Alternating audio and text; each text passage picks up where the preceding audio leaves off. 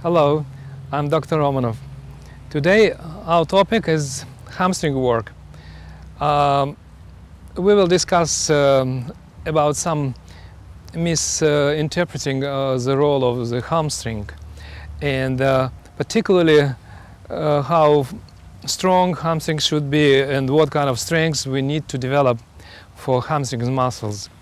We have to understand that the hamstring in pose method of running plays very specific role. It's a function which related with pulling foot from the ground, nothing else basically.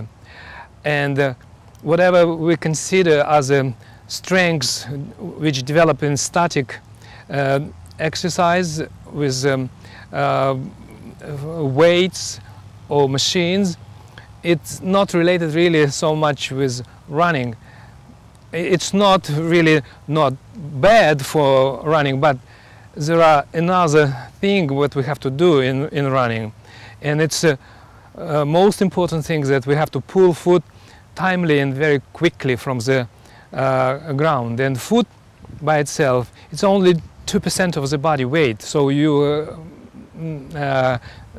make conclusion from this that it's not really about big force but about proper timing of pulling the foot from the ground. So all drills what we are using in pose method, including machine, hamstring development or free weights, finally come up to the dynamic exercise which we are performing close to the what running range is.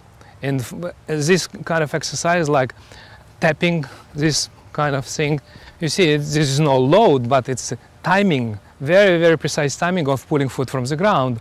Or front lunge, it's the same thing. It's not about strengths, but then we are developing very specific strengths for hamstring function in this really important action of running, related with using rubber bands, free weights, partner's resistance and so on.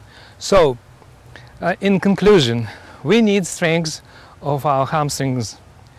We need develop their ability to be very strong, but most important thing is how quickly and precisely they are working for pulling foot from the ground. And we should not forget this importance at any stage of development of pose method of running. This is our topic for today. Thank you.